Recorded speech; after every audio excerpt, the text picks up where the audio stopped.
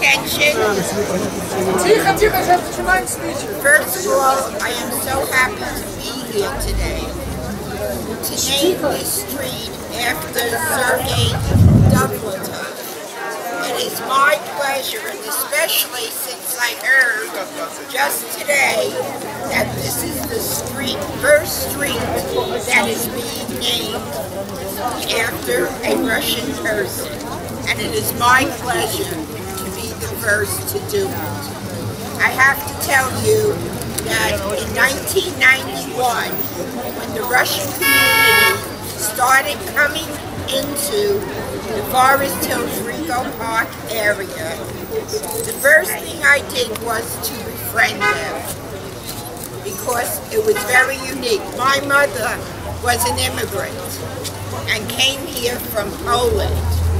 My father was born here, but his family came from Russia. So I understand the plight that people had when they first came into America.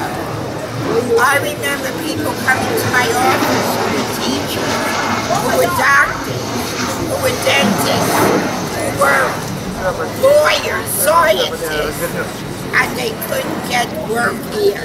They had to start from scratch.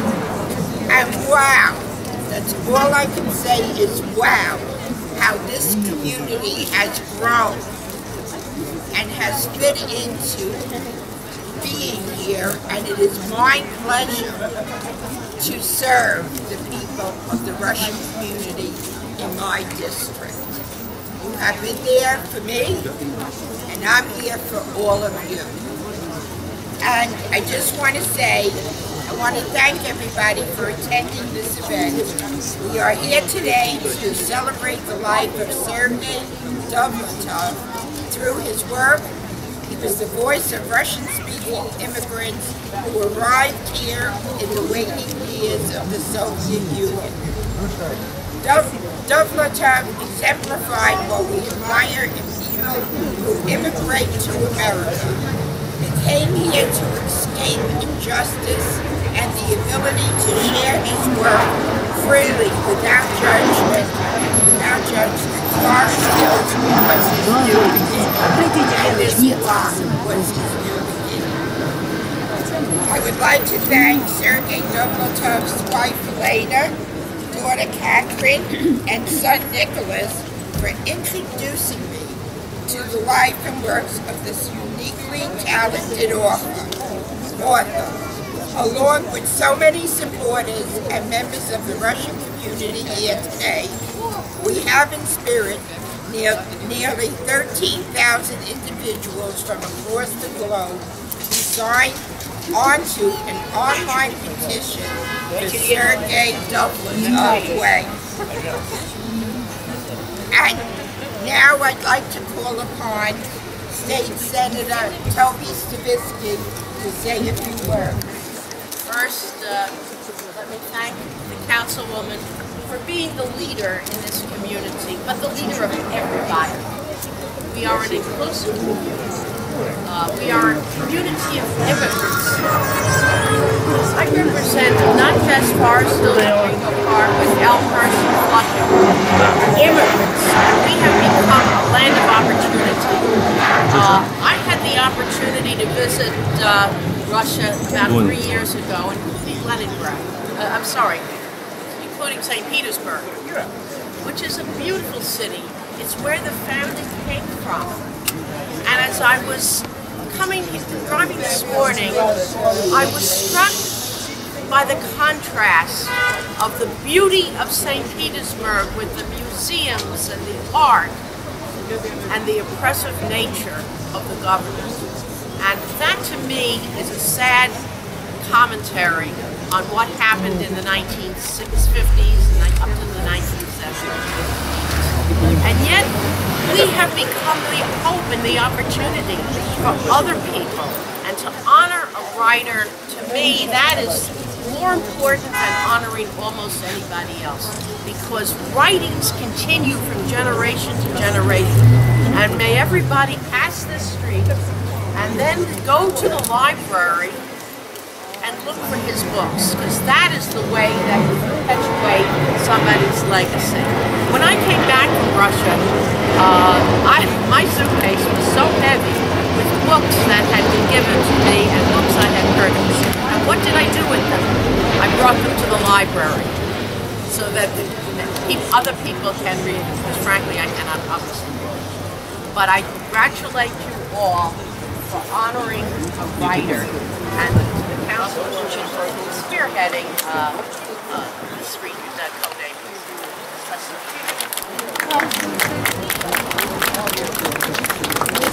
Okay, and now I'd like to call on some community leaders. I can't call on everybody, but if you want to come up and say a few words, please do. And maybe someone here could just see that. Who wants to talk? Sir? He said he wanted to talk.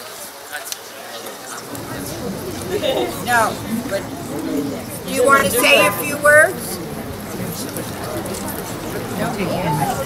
Councilwoman, I'd like to say just a few words. Okay. That the only mission is renaming this place is five letters. It should be Dovlatov Broadway.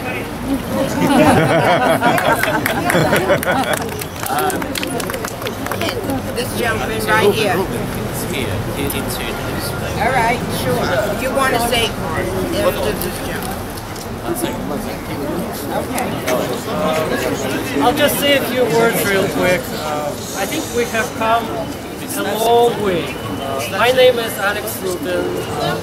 I was one of the people who started this initiative, and it was about 2 years ago with me and my friend Alex.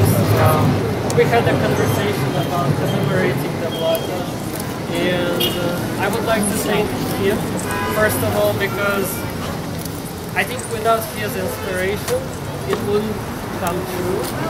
I would like to say very special thank you to New York City Council member Koslowitz. Thank you very much for supporting us. Across the ocean there was a lot of support coming from the ex-Soviet Union, from other countries. Dovlatov is very famous. He's been translated to over 20 languages, and people from all over the world, they embraced our idea, and they all came together to do it. I was frankly overwhelmed by the amount of signatures that we received on the petition, the amount of letters that came to you, and I think that shows that a Russian classic writer, he basically transcended all countries, all different languages, and united the people, and that's what's important in today's world. It's such a positive energy project that we did that I think all of us will be remembered for making this street happen, and it's just a wonderful feeling. I remember Friday when I was here and I saw the sign on the post and it's still covered. It felt unbelievable. So thank you all for supporting us, and I'm glad that we have it here in our community. Thank you.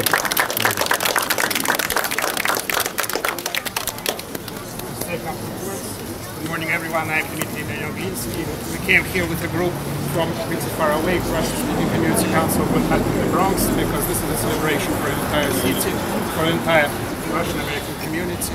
Sergei Dovlatov was a great, that with his generation who wrote very important things about the dignity of immigrant and the struggle to restore this dignity after a very difficult move from native country. And we are very grateful for our friends in Queens, to Alex Rubin and all those who made this happen. It's a great event for our entire Russian-American community in the entire country. Thank you. I will say in Russian, okay? Меня зовут Рафаэль Никталов, я главный редактор газеты Current Times и член борда номер 6, который возглавляет Koslowitz.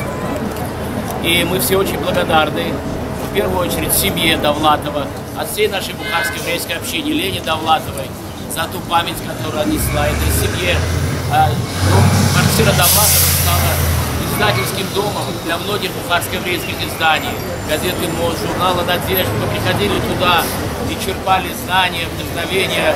Я хочу сказать, что в том, что участвовал в бухарской акции, большая благодарность именно семье Довлатова за то, что они сделали для бухарской еврейской общины, находясь в этой эре, помогая друг другу, поддерживая нас. Я хочу выразить большую благодарность Лене Довлатовой. Давайте ей поаплодируем. Спасибо, Лена, за все, что вы нам сделали. I want to say thank you very much to Koslowitz, our current husband in the district number 6, and Alex Rubin, everybody who helped us to do this. Thank you very much. So I think if it wasn't my thought of being honored, I don't think I'd wake up this morning. So I appreciate you being here. And on a Sunday, on behalf of my family, my mother Elaine and my brother Nicholas, who are standing over there, I would like to thank the New York City Council and in particular Councilwoman and her staff, Christina Prince and Sergei Dovlatov. Without them, I don't think this would have happened. That reported on this event and helped spread the word about the petition. You have been very supportive, even though Mom and I are quite reluctant to interview subjects. It's not that we don't like to be interviewed, we're not very good at it. We would like to thank the Dovlatov fans. Those have huge fan followings of their own. Thank you for lending your names to this initiative, especially Yvonne Morgans and Denise Friedrich. And last but not least, we want to thank Greta Rosenzweig and Alex Rubin. And Greta is hiding somewhere in the back.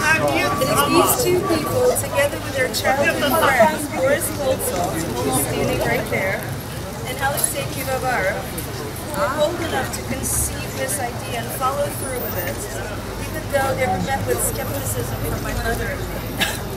They did all the legwork, they talked to all the right people, they set up websites, they coordinated media, they wrote letters, and in the end, their determination and hard work has paid off. And we were not only grateful to them, but we're happy to call them our friends. We also want to thank every single person who signed the petition, friends and people we don't know, and there are a lot of friends in here today. Everyone who lent their voice to this initiative and wrote letters. Even though a large number of those voices came from outside the United States, they still mattered and they were all counted. Sergei Dovlatov's life is closely connected to three cities. Leningrad, now St. Petersburg, is a city where he grew up and where he first discovered that he wanted to be a writer. Tallinn, where for a brief moment he thought he might finally publish his book, and New York, a city where he spent the last 20 years of his life, where his son was born, where we were a big, noisy, and happy family. American New York accepted and embraced my father and his gifts when Russia was happy to see him. It is in New York that my father published 12 books that later found their way back to Russia. It is in New York that he became who he always wanted to be, a published author, professional writer who makes a living, albeit a very modest one, through writing. For this and for much, much more, my father loved America and this city. And we feel it is fitting, once again, it is New York that has embraced Sergei Dovlatov's contribution to world literature by being the first city to name a street after him. We, my mother Elena and my brother Nicholas, we're very proud and excited and nervous to be standing on my father's street. Thank you.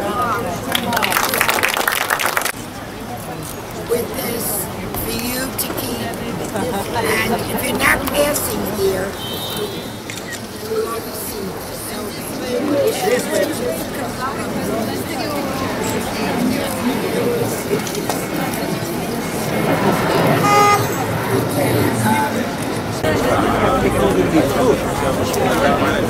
Just a little bit.